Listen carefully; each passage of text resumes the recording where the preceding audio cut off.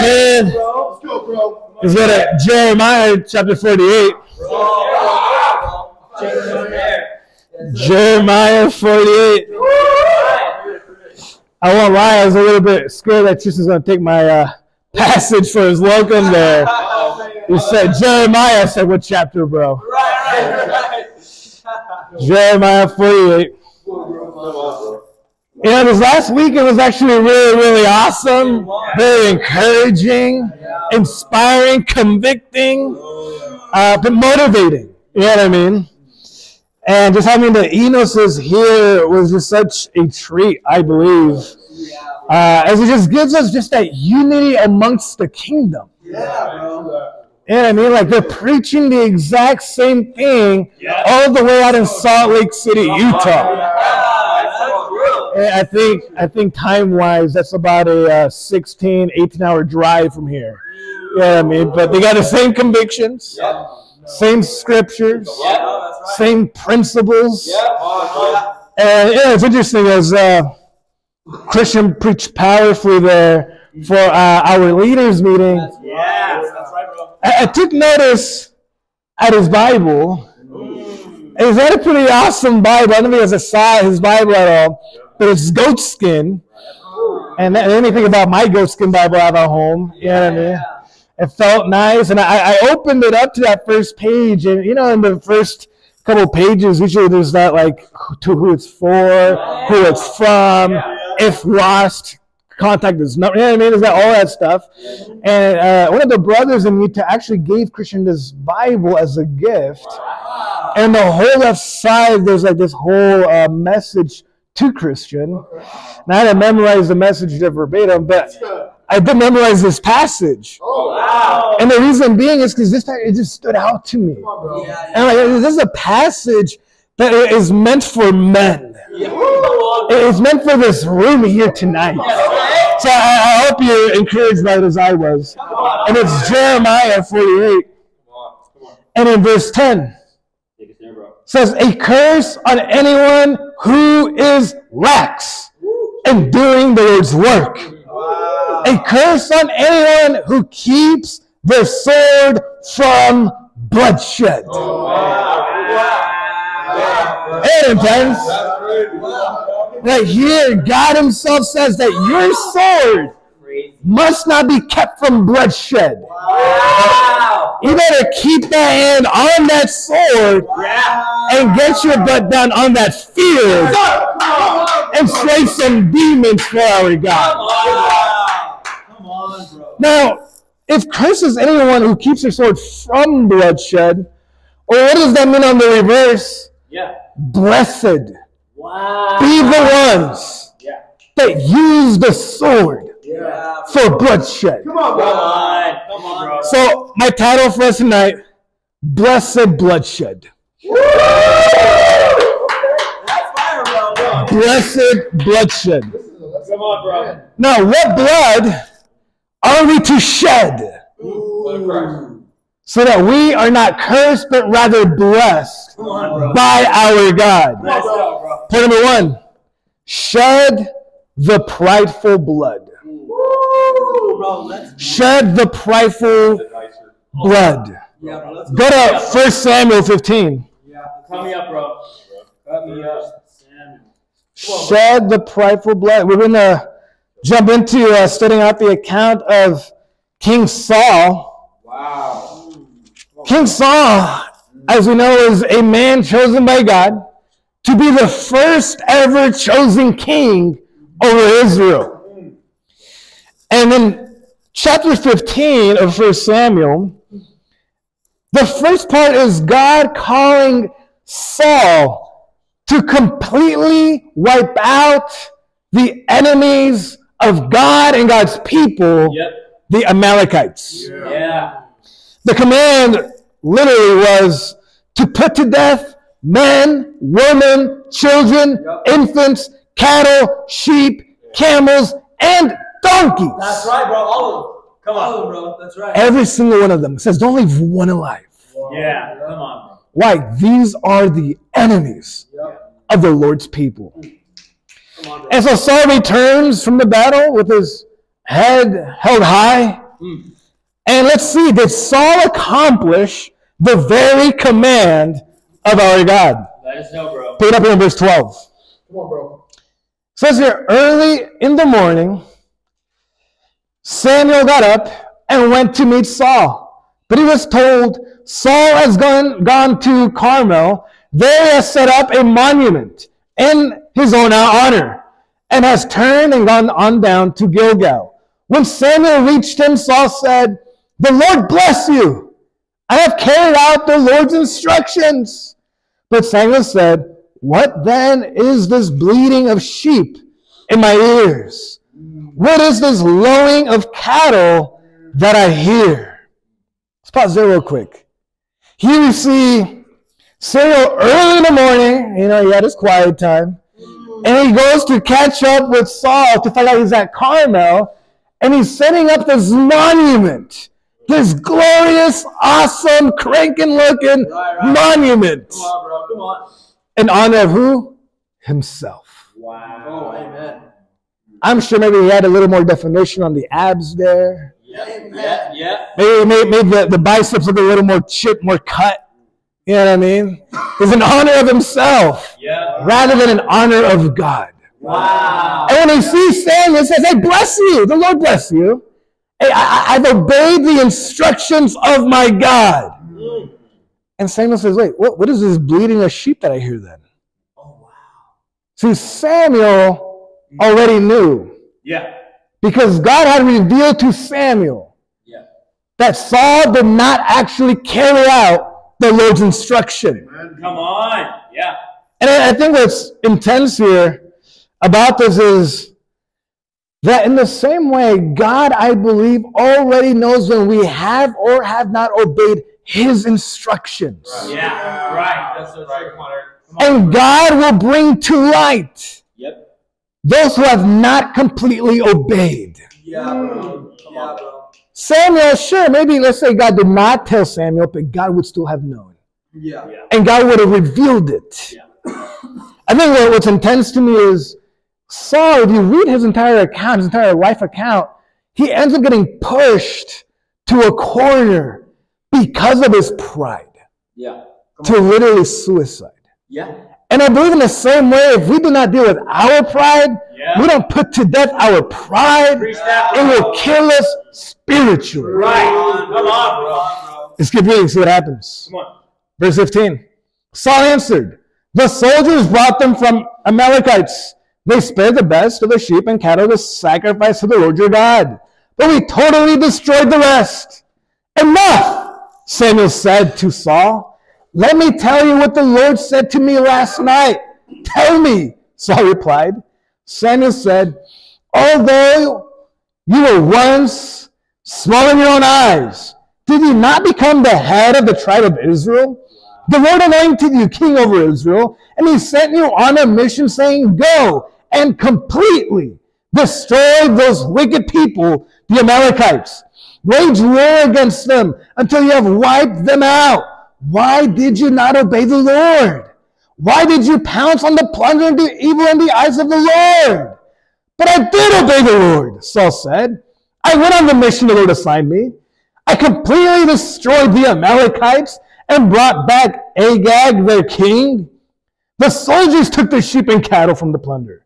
The best of it was devoted to God, in order to sacrifice them to the Lord your God at Gilgal. But Samuel replied, does the Lord delight in burnt offerings and sacrifices as much as in obeying the Lord? Wow. To obey is better than sacrifice, and to heed is better than the fat of rams. Yep. For rebellion is like the sin of divination, and arrogance like the evil of idolatry. Because you have rejected the word of the Lord, he has rejected you as king. Wow. Man. Wow. Come on. That's convicting. What does Saul do as soon as Samuel says, hey, what is this bleating of sheep I hear? He said, well, the soldiers. Wow. It was them. They brought the sheep and cattle. Wow. But everything else, I promise we destroyed the rest. Wow. And he says, dude, here's the thing. God spoke to me last night. And Saul is so like oblivious here. And at this point of the reading, you're like, okay, either he's really clueless, or he's very self-deceived, or he's just a flat-out liar. Now, it's interesting because as Samuel begins to explain to what God revealed to him, I believe Samuel is trying to remind him that the glory, the honor actually belong to God. He's like, once you were small in your own eyes, and God chose you. And now you're no longer small in your own eyes. Now you're this big monument that you set up. Now you think that you're somebody. You let your head get big. Come on, bro. You got to pray. All the glory is you. You earned your money. You got your fitness. Come on. You got your life together. And you give zero glory to God. Come on, bro. Come on. Preach that. And what is Saul's response? He says, I did obey the God. What are you talking? I obeyed your God. Wow. He's like, I destroyed all the Amalekites, but I reserved Agag, the king. It's intense how somebody in their pride can be so self-deceived. They don't even realize the contradictions coming out of their mouth. Yeah, so come on. I killed them all, but that one guy, the king. So you didn't kill them all. What are you talking about? Come on. And then he blames the soldiers. He brings back the soldiers. They brought back the cattle, but he justifies it. But they're offering the cattle and sheep to God. Isn't that a good thing? Shouldn't God be like grateful for that? I mean, can I just like do tick for tack? Not fully obey this section, but I know I should sacrifice, so I brought the sacrifices. Wow. And he was justifying the actions of the people, but really, he was just a people pleaser. Yeah, absolutely, bro. Come on, bro. Absolutely. Why was he a people pleaser? He was insecure. Preach that, bro. And what is the root of insecurity? Pride. Yeah, come on, bro. That's so true. He was afraid of what the people would think about him. Come on, bro. Yeah. That he was so lost in the sauce. Yeah. Right. Yeah. And thought that he was actually doing right by God. Come on, bro. Man. He was doing right by himself only. Yep. Now, what's crazy here is I can actually relate to Saul. Yeah, bro. And I don't know if anybody else here can relate to Saul in any shape or form.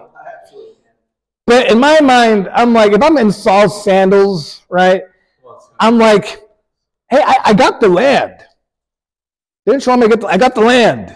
Sure, I didn't destroy them all, but the land is ours. I mean, what, that one king gonna do something to us? You know what I'm saying? Like, in my simple nature, my pride, I can relate to him. Yeah, absolutely. Yeah, I mean, I reserve the sheep and cattle, but what, the sheep won't like pick up a sword and kill one of the Israelites? Like, no. And besides, I plan to kill him. I want to kill him later on the altar. Wow. So I will wipe it all out. I'm just waiting for the right time. Come on. And that King Agag, I mean, I feel like he should suffer a little longer.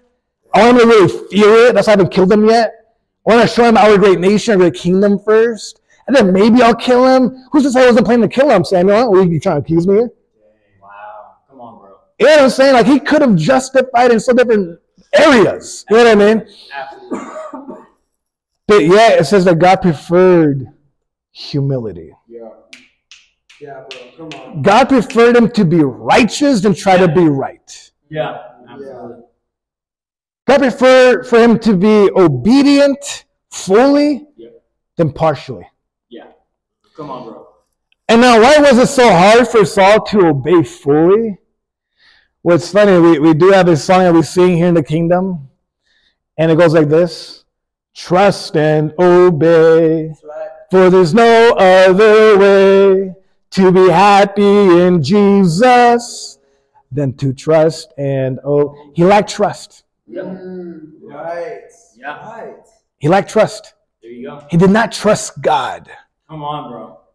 That's ultimately what it went down to. That's what it filtered. It boiled down to just trust, to faith. Yeah. Come on, bro. Saul did not trust God. Yep. Saul did not trust God's prophet. Come on. Saul did not trust God's word. Come on. But who did he trust? Himself. There you go, bro. Come on. You're preaching. He trusted his own ideas. Yep. He trusted his own wisdom. Preach that, bro. He just trusted everything that came from him, what he could control. Yeah. And you know what that led to? A lifestyle of torment. Come on, bro. Because for the rest of his life, he'd be freaked out of who's going to take his throne. Yep. Who's going to checkmate me? I can't trust my own son. Wow. Like he had to sleep looking over his shoulder at night. Why? Why? He didn't trust God. Come on. Could you imagine how restless that would be? Yeah. I mean, we were there in the world. Yeah. Couldn't trust nobody. Yeah. Amen. I think it's funny. I can remember many prideful moments in my own life. To name a couple, I remember one time my dad corrected me. Honestly, I don't even remember what it was about exactly. But when he asked me a question, he's like, Eric, what's smarter? Because he wanted to teach me to work smarter, not harder. So he's like, hey, what's smarter? Would you rather carry a ton of bricks on your back up a steep hill or load them on a truck and drive them up? I was so prideful. I said, I'd rather carry them on my back. I was like 15 years old or something. You know what I mean? Because I knew he was trying to prove a point about whatever we were talking about. And I was like, no, I'm not keeping it. I'll carry it on my back. Right. I remember another time when I was like starving at this party, but the food was still being prepped and whatnot. I was telling my uncle, like, man, I'm starving. He says, man, eat a spoonful of the salsa. And I was like, all right. Take a whole spoonful of hot sauce. Man, I was dying for the rest of the party. Wow. But try to act it like I was cool. Right. Come on. There was one moment in particular that I wanted to share tonight when I was a kid. Share, bro. Come on, bro. And I was super prideful, man. There's so many, I can share many more. Come on. But I think this one will be very, very humorous for you guys to hear. Come on. And I was about 12 years old, and me and my little brother went to a 7-Eleven down the street around the corner, and we bought some hot Cheetos as we enjoyed eating those.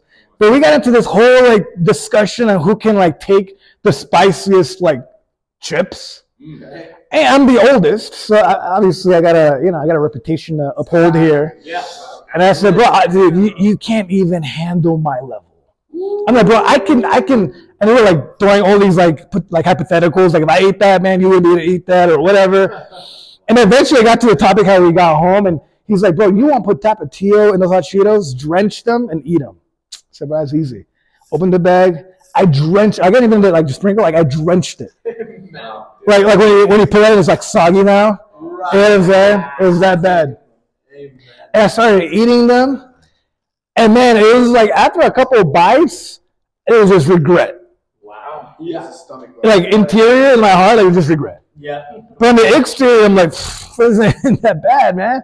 And the next thing you know, man, like my nose starts dripping. Wow. I'm like, yeah, every like a couple seconds. Wow. And then I'm starting like huffing and puffing, like it's like hot. And then eventually I get to the point where I finished the entire bag. And it's still like, I thought it would be gone in like a couple, no, it was still like really spiced out. And I get lightheaded.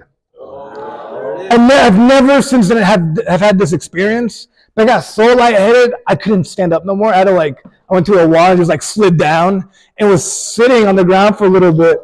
And I like called out to my dad to give me some water.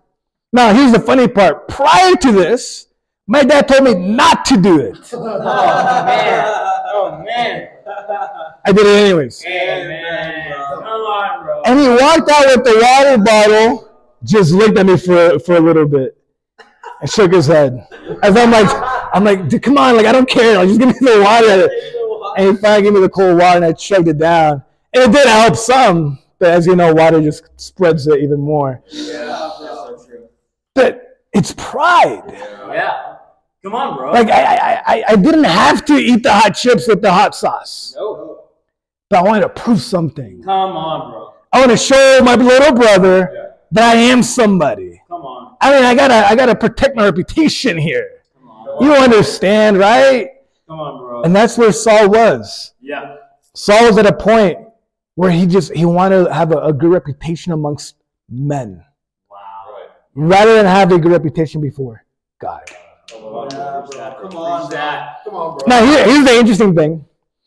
And it's funny, I talked to one of the brothers here this morning about this concept. Some may say that Saul was, humble and an awesome dude at the beginning and got corrupt because of the circumstances that came about later. Yeah. I actually don't necessarily agree with that. Okay. Come on, bro. I believe he was corrupt since the beginning. Interesting.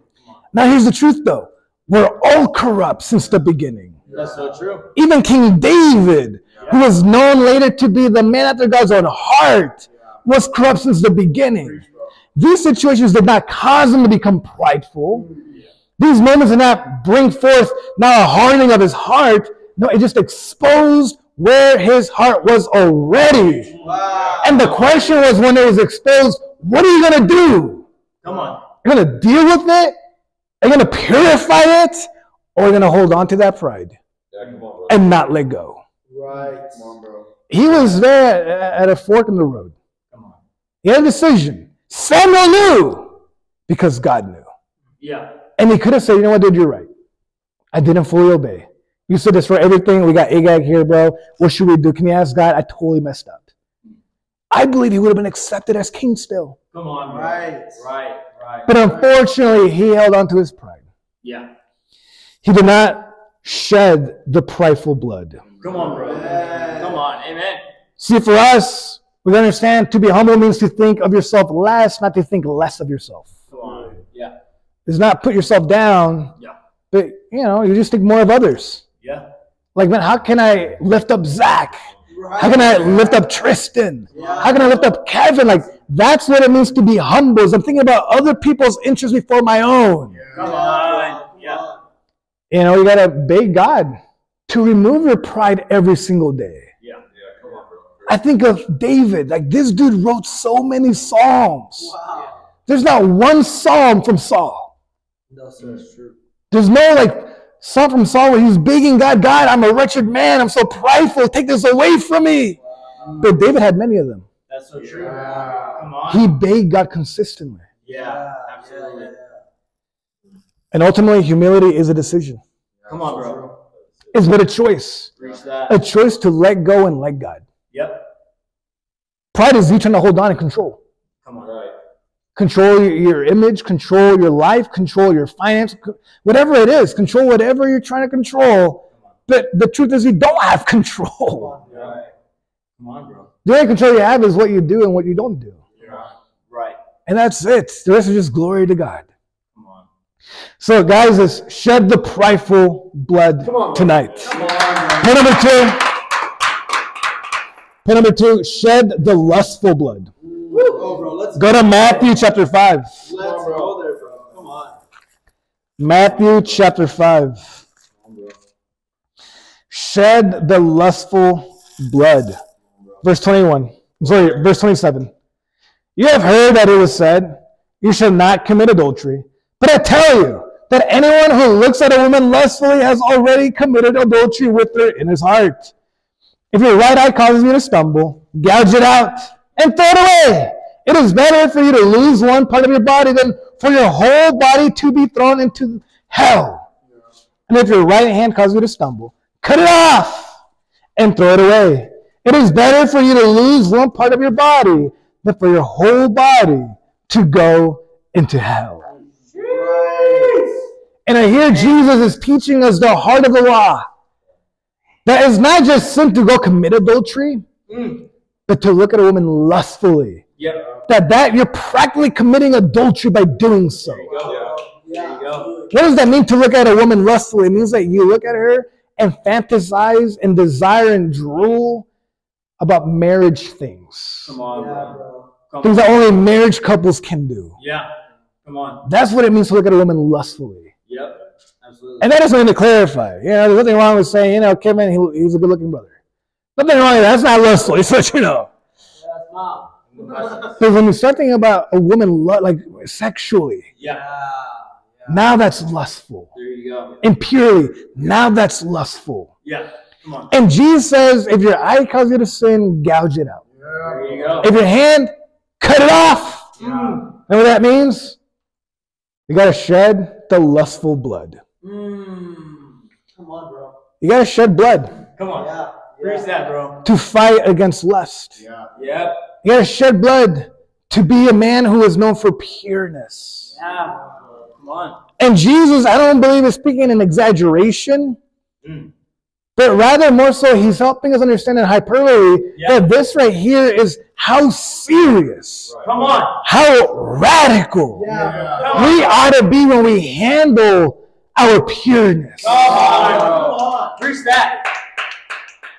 See, I remember, funny enough, growing up in California, we had a rat problem, a little mouse problem in our apartment. There's maybe like 5 of them or something, a little hole in our closet.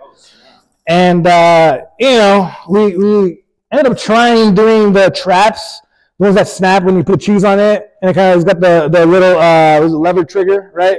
It like snaps and it just splatters it. You know what I'm saying?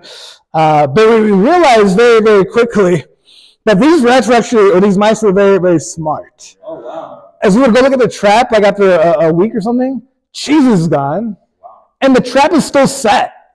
It didn't even snap at all. That's crazy. So we kind of wasted our money on those there. And so we ended up going back and buying some other ones. We bought the nice big old sticky ones. There you go. Have you guys ever used those before? Put a couple around the kitchen and the closet and whatnot. And we ended up actually catching 2 on one sticky glue trap. Wow. They were very, very effective. Yeah.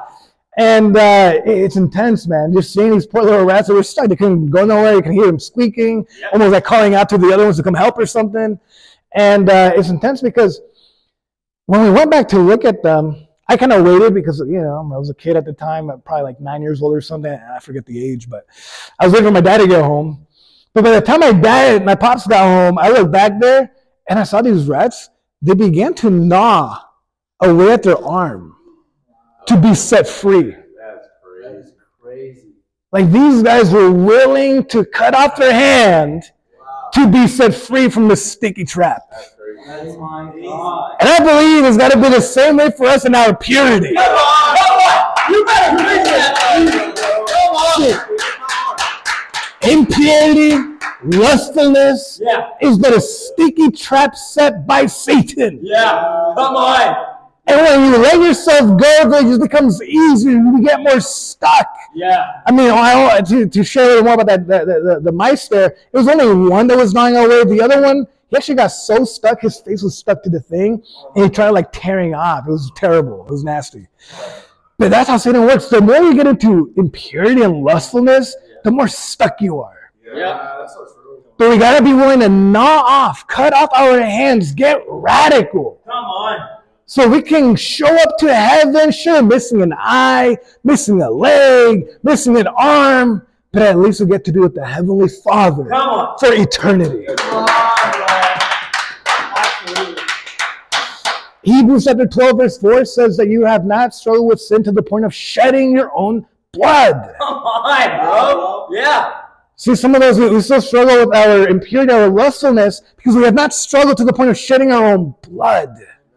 Getting radical, going the extra mile, getting creative. Come on. And I do believe that's what we have to fight to do. I mean, give you a couple of different ideas I've here. Switching your phone.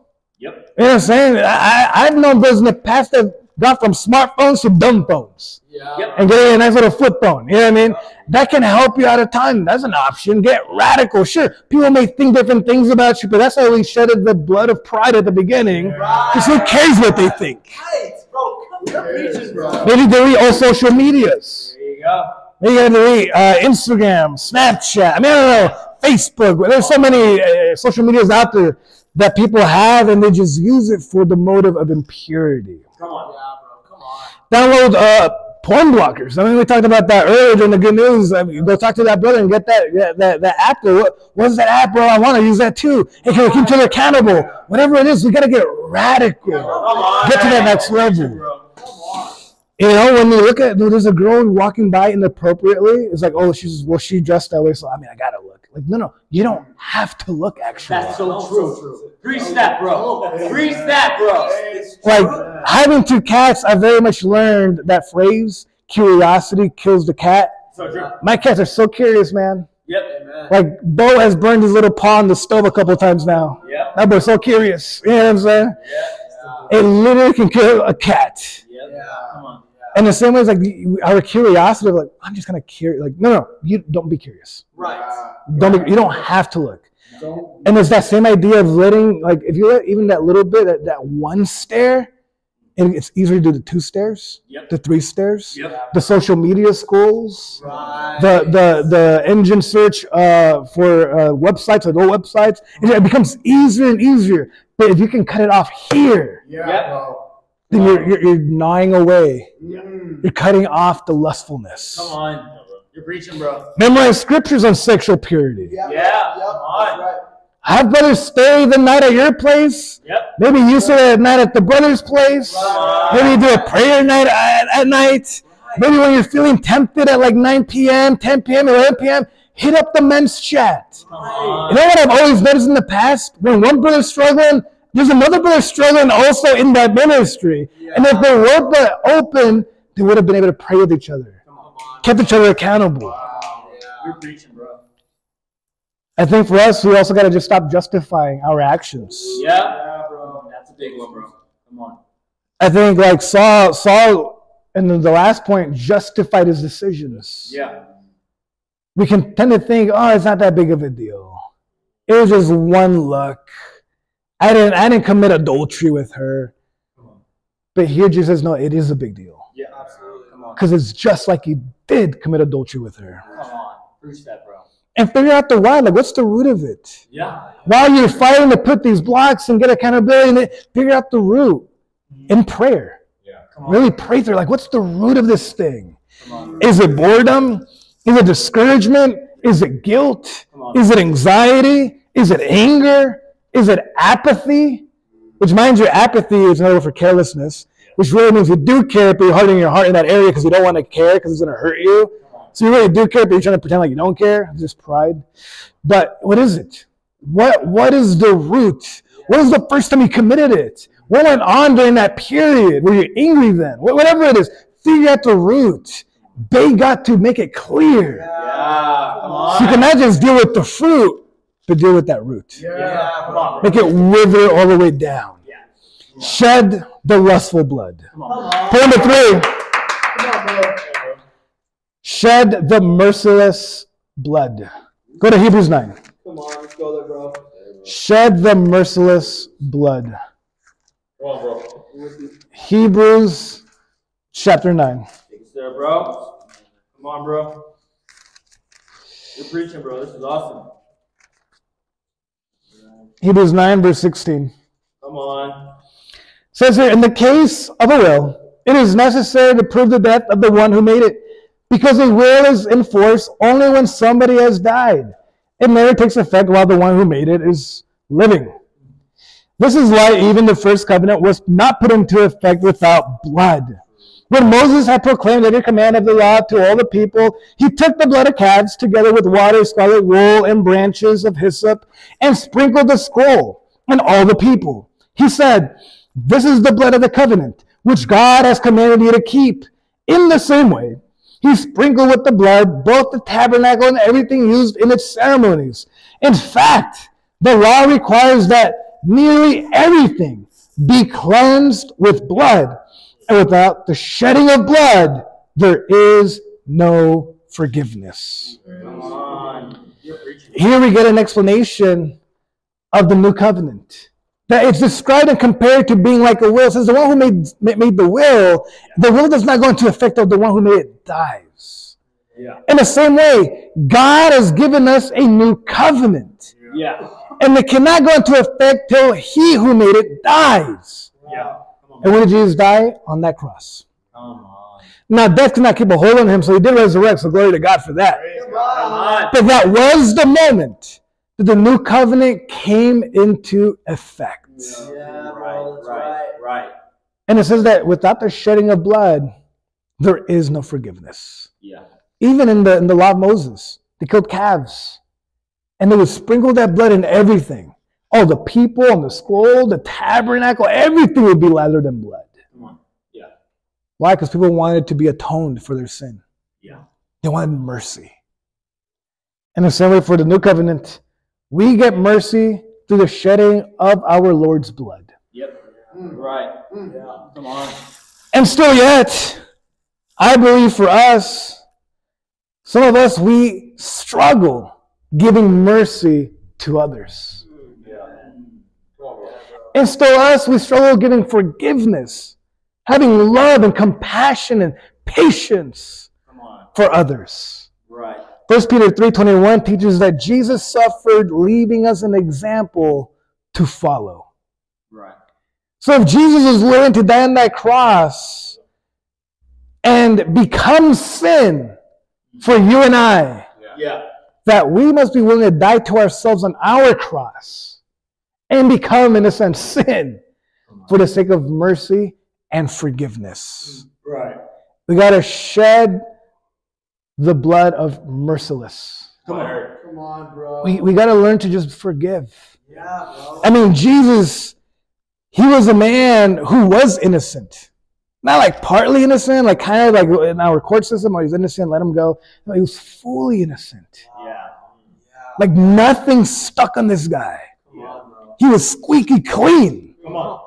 And yet went up on that cross for your faults, my shortcomings, their wrongdoings, so they can know mercy. Isn't that crazy?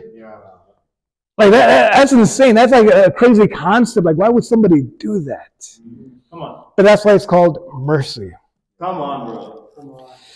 See, there's a story of a mother who once approached Napoleon seeking a pardon for her son. The emperor replied that the young man had committed a certain offense not once, but twice. And justice demanded death. The mother said, but I don't ask for justice. I plead for mercy. But your son does not deserve mercy, Napoleon replied. So the woman cried, it would not be mercy if he deserved it. And mercy is all I ask for. Wow. Wow. Well then, the emperor said, I will have mercy. Wow. And he spared the woman's son. Wow. Wow. Okay. Come on. Isn't that wild? Yeah. Like, this is a pretty wicked dude here. Yeah. And still, he was willing to understand the concept of mercy because his woman was pleading for it. Come on. Come on, bro. Come on. Bro. How much more God who is perfect does he want to show you mercy? Yeah. So not only should you be merciful to others, but also to yourself. Yeah, bro. You should show yourself some grace. Yeah. Come on. Yeah. You should let yourself open up your heart and let the grace of God just lavish you. Yeah. Come on. Not walk around downcasted. Yeah, come on, bro. As if you were some pagan or some tax collector. Right. Oh, man. Right. Like this room right here, these are sons of God. Yeah. Come on, bro. And when one of the other sons of God Yep. hurts you, sins against you, sometimes even when they hurt you, it wasn't really sin. It was just probably not the best way to go about it. Yeah. That you show mercy to them. Come on. Right. Yeah, bro. That you show love to them. Yeah. Come on. That you're willing to let bygones be bygones. Forgive and forget, Yep. as the saying goes. Come on, bro. And I think for us the challenge is, if anyone in this room has hurt you, has caused you maybe a thorn in your side, as Paul talks about, Come on. just forgive. Yeah. Just forgive, like right now. Come on. Like not even tonight, like right now. Come on. Yeah. Like there's no need to, but I need to talk to him. No. Right now. Come on.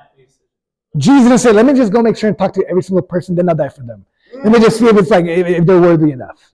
No. Come on, bro. They don't deserve mercy. It doesn't matter if they appeal to whatever you want them to appeal to, or if they don't. Yeah. Mercy is that they don't deserve it. Come on.